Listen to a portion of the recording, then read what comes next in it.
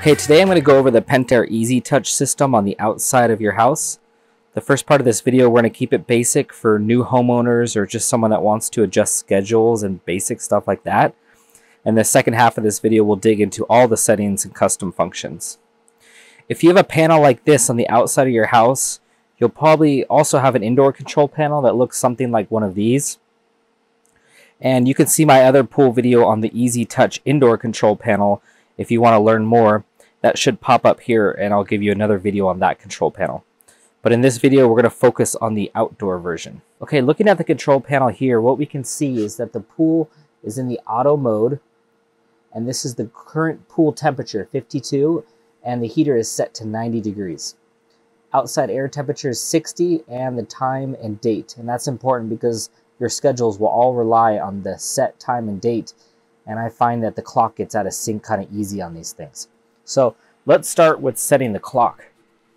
We'll hit the menu key. We'll scroll down to settings, and we selected it. We select clock, and here hit select again, and you can come down and you can set your date and time. When you're all done, hit the menu key to leave the clock setting, and you're back to the home screen. Now that we have our time set, let's dig into schedules. The first thing we're going to do is hit menu, and we're going to scroll down until we reach schedules. In here, we can see that we have 0 schedules built for our spa. We have 1 for the pool, 2 for the waterfall, and none for our lights. You also have the options for yard lights, a cleaner, and some other things here. So I'm going to hit the menu key and hit schedules again and start here. Now let's just see what our pool schedule is set at. I'm going to select pool, and we can see that it's in schedule mode, and it will run from 9 a.m. to 3:50 p.m. every day of the week because all these black bars are selected. I have mine optimized because the power prices increase at 4 p.m. and afterwards, so I want to stay outside of that 4 p.m. It's really easy to go up or down and create a new schedule by accident. For example, here, now we have 2 schedules, and you think you're working on the original one, you hit back on the menu, and now you got 2 schedules built. And so to delete that, we go back into that schedule, and I want to delete number 2. So let's scroll down to number 2, and we need to get to the schedule line here. So I'm going to select, and I'm going to cycle until I see the word delete. Once you see that, select delete, and you'll delete the schedules. Without knowing that, you could add multiple schedules by accident. Let's select this again, and the schedule mode only runs from this certain period of time and days. You could also have no schedule, like we talked about deleting, only run it on certain times, or you could just set like a basic egg timer, but we're going to leave it on schedule mode. I'm going to go back 1 layer in the menu here, and let's go down to our waterfall. The reason we have 2 waterfall schedules is from 12 to 12:04 and also from 3 to 3:05 p.m. I want my waterfall to kick on, and I want a lot of water to push debris out of my hot tub and into my pool so that the robot and the skimmer system can catch it. So that's why we have multiple schedules for our waterfall. If you wanted your pool light to turn on, you could select pool light, scroll down to new, and create a schedule that your pool light is on from 8 a.m. to 5 p.m. or whatever you want one day. I don't want that, so I'm going to delete it. Okay, the other basic features you should know about this control panel is the heat. For example, if you want to control your pool temperature or spa temperature and you have a heater. So I went to heat, I'm going to click pool, and the temperature is set to 90. Now, that's too warm for a pool usually. Let's say 85. I hit select, and currently my heater's off because it's winter. But I could choose between solar, because we have solar panels, solar preferred, or heater. So this is my natural gas heater. So if I wanted the heater to reach 85 degrees today, I'll hit select, and I'll hit menu. And now when we go back, you'll see it kicks into heater mode. The pump speed increases, and now it's going to work on the heater to achieve 85 degrees. We can hear the heater kick on, and that's how I heat the pool. Let's say I don't want that, so I'll leave the set temperature, but I want to turn my heater off. And I hit menu, and now it'll turn off. If I want to control my spa temperature, I just scroll here, set my spa temperature, set it on heater, and I can leave it on that mode because when I go back to the main menu, we are in pool mode and not spa mode. On the indoor control panel, I would have to press spa, and that would kick on the spa and go to spa mode to heat the spa. Okay, the other modes that you should know here are the manual buttons. So I don't know if you can see, but there's a red light there that's indicating that it's currently in filter pump mode, or basically pool mode. If I want to turn on my waterfall feature, I could just press here. We should hear the pump speed up, and we'll have lots of water flow to create a bigger waterfall. If I want to turn that off, just select. I can turn on my pool lights, my spa lights, my outdoor landscape lights, my pool cleaner, but I don't want to turn that on right now. And then if you have any additional pumps or accessories, you could also operate them right here. Let's turn these off. Okay, the other basic thing you need to know here is this button right here. Auto allows your schedules to run. So we're currently in auto mode, so it's running in our schedules. If I need to service this pool system for any reason, if I need to open up my pump and clean out the basket from leaves, if I need to work on my salt chlorine generator, anything like that, I would press here and put it into service mode, and that'll prevent my pump from running, or my schedule from running, or from anyone inside the house from turning the pump or the hot tub on. So it basically locks out the system. Timeout mode is the next level down, and that's for, let's say you have a pool guy that comes and he wants to lock it out, but only for a short period of time. So he could press that, and then after a few hours, it'll run back into its schedule. So I'm going to press service mode here. Now the pump will shut off, and no one can turn it back on unless they press this button right here. If I want to go into that timeout mode, I press it one more time. And when you're all done emptying leaves out of the basket and things like that, and you have everything primed back up, you can hit auto, and it'll start to run its schedule again if the schedule is set to run right now, which it's 2:12, and it's supposed to run till 3:50 p.m. So here it's kicking back on again. Okay, so that's your Pentair EasyTouch basic system for schedules and clocks and things like that. And now in the second part of this video, we're going to dig deeper and we're going to look at every setting and menu that we can possibly look at. So let's start at menu here. And the first one are function circuits. So we'll enter that, and we could have certain features and functions that occur, like lights and waterfalls that run together. Next is lights. This is if you have colored Pentair lights. You could turn all your lights on, change the colors between party modes, things like that. You probably don't have those, but if you did, you could do that here. We already talked about heat. Delay cancel. Sometimes you have delays designed in. So if I hit this cleaner button, it might wait a minute to make sure that the main pump is running before it activates the pool cleaner. So that's for make sure you have enough water flow to go to your pool cleaner pump. If you want to override that, you can just press here and it would cancel that delay and crank up that cleaning pump right away. Next, schedules. We talked about that already. And then let's go into settings. Inside settings, you have the clock, but you have IntelliFlow. That is your pump system. So that's the brand name for Pentair pumps. If I select this, we have the option for 2 pumps. My system only has 1 pump. It's a variable speed. I'm going to enter here, and we can see that it is in variable speed mode. You could select this and change it.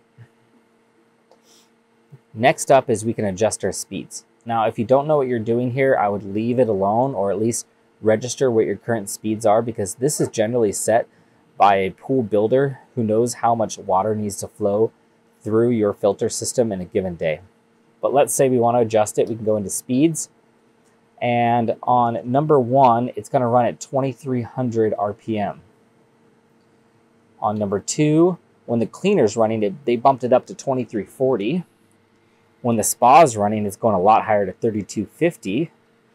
The waterfall's 3100. And freeze mode is 750, so a real slow mode just to keep the water moving so things don't freeze. When the solar's running, it goes up to 2800 RPM to push the water onto my roof through the water solar panels to heat the water. In the heater mode, it goes to 2700. Okay, that's how you change the speeds of your pump. Priming, ours is currently set to 0 time and a speed of 1000 RPM. That's where you pour water inside your pump, turn it on, and it'll start priming until the water gets moving again. Status just tells you currently what your RPM is running. So we're at 2300 and we're using 843 watts of electricity. So if you ever want to know how much power your pump is, you can come right here for that. I'm going to hit menu and go back, and that's the end of your pump menu. Next up is IntelliChlor. This is your salt cell. So inside here, if you have a saltwater pool, it uses the salt water and electricity to break that chemical reaction and create chlorine. I have that system, but I currently have it off because the water temperature is too cold. If it's too cold, they don't operate. If I want to enable it, I would just select it here. And then if I want to change how much chlorine is generated, I can go up and down right here. Also, there's a 1 and a 2 here. If I go to 2, you can do super chlorinated mode and how many hours to run. If you press this, it defaults to 24 hours. It'll run at the highest chlorine generating setting for 24 hours straight. All right, back to menu. The next is your IntelliChem system, which I don't have, but if you had that, that's where you can adjust your chemicals right here. We'll go back to menu. Next one down is your heat pump. So if you have a heat pump, you can control it here. Circuit names is where you can custom label names. For example, spa is number 1, and the pool builder would normally label all of these things for us. All right, now circuit functions is what happens on each mode. When I'm in solar mode, or in the solar mode, I have freeze protection. I have freeze protection for pool. Okay, so it'll kick on if the outside air temperature gets too cold, and it'll push water through either the pool system or the solar system to keep it from freezing. And that's what we do here in California because we don't close our pools in the winter. If you live somewhere really cold, you'd probably want to winterize your pool. Okay, we're back here. Custom names I've never dealt with, so I won't try to tell you that I know what I'm talking about. Valves, I'm going to select, and here's where you can control the valves. If you don't know what you're doing, you can cause some issues here, so I would not mess with these. If you have a 2-speed pump, you can adjust it here, but we have a variable speed. Next up is solar. If you have solar water heating, not solar electricity, water heating, you can go here. And I do have solar water heating. It's enabled. It doesn't use a heat pump. And what we can do is have freezing enabled. That'll protect it from freezing in the cold winter. This is if your pool gets too hot and you want to cool it down in the summer, you could turn it on at nighttime. And then here's the temperature split. So our solar system will start sending water to the roof if the roof is 3 degrees warmer than the temperature of the water. It'll continue to run until there's only a 2-degree split. If it gets less than 2 degrees, it'll shut off. So it only sends water to the roof as long as the roof is warm. All right, back to solar here. And the next up is those delays we were talking about earlier. Okay, next up is delays. And this is delays for things like valves and cool down. I'm not sure what you use this for. Next up is where you adjust your English language and metric or standard. Okay, IS4, those are the small control panels that you have out by your pool. I have one of those. If you select it, here's where you can assign what one of the 4 buttons does. So my first button would turn my spa or my hot tub on. My second button does nothing. It did stuff before, but my little kid keeps pressing it, so I deactivated it. If I wanted to make it do something right now, I'm just going to hit select. And then I get to pick from any of these options here. And then if you don't want anything, you just reach none and hit select. Number 3, I have to turn my pool light on and off. and number 4 is my spa light on and off. If my toddler wants to keep turning the hot tub on and off and I don't want to hurt the pump, I could turn the spa button off. Okay, back to the menu button. Next up is your 10-button spa control. Okay, so what this menu does is allow me to control what the buttons do inside on my EasyTouch control panel. You have the top 5 buttons and what they want to be assigned, and then the bottom 5 buttons. You can see more about that in my other video. Okay, further down you'll see a button for calibration, and here you can calibrate the water temperature, the air temperature, or your solar for any of your sensors. So if you come back to the main menu and you see that your pool temperature is just not accurate, or your air temperature, you could calibrate those. Okay, done with the settings menu. Next up, we have diagnostics. So inside diagnostics, you can see the software revision that it's currently operating on. You can do a self-test here.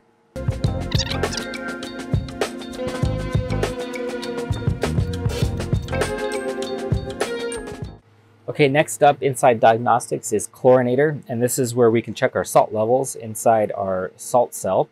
So not everyone's going to have a saltwater pool, but if you do, you select here and you can read that it's at 3350 parts per million. Now these are notoriously inaccurate. They depend on water temperature being correct too, so don't rely solely on this. Do your own salt level test using a tailored test kit, which I have another video about, and I'll put a link below. Okay, go back another level. Here we can check our water temperature, our solar temperature, the temperature of the sensor on our roof, air temperature, and a few other resets, but I wouldn't mess with those. Okay, after diagnostics is nothing else. So here, that's the complete menu of this Pentair EasyTouch system. The other things you should know here are low voltage circuit breakers. So these are not high voltage, and if anything trips, you can reset them here. Only reset one time. After that, if it's still tripping, then something bigger is wrong and you don't want to mess with it. The other things you should know here are the large high voltage circuit breakers. Those are mounted further down, and if one of these pops, you can reset them one time. They're thermal circuit breakers, so if something shorts, these will get warm and they'll pop. But if you don't know what you're doing, just leave these alone and only reset it one time. Okay, so that's a full overview of the Pentair EasyTouch Spa system. If you have a newer model, you're probably not going to have all these buttons and a screen, and you'll have to do more of it through the indoor control panel or a wireless control panel or through the phone app. But for people that have a control panel that look like this is a complete overview. If you want to learn more about an EasyTouch system that's inside, I have a video for that, and I also have a video coming up that will show you how to DIY upgrade your Pentair control panel with the Screen Logic system, and that'll give you Wi-Fi capability so you can control your entire pool with a phone app. If you like this video, please subscribe for future pool content, and we'll see you in the next video.